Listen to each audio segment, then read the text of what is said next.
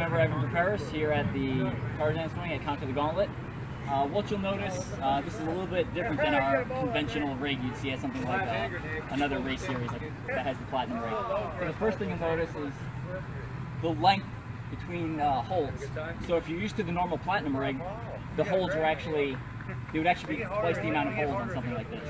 So for this, you really need momentum to get from one obstacle to the other. When we run this race, the elite males typically stay on one side and the elite females stay on another side. So you see the elite male side has things like bowling pins, vertical pipes, grenades or balls, little egg-shaped oval things, and the female side will have rings and ropes, and that's also for the open weight competitors.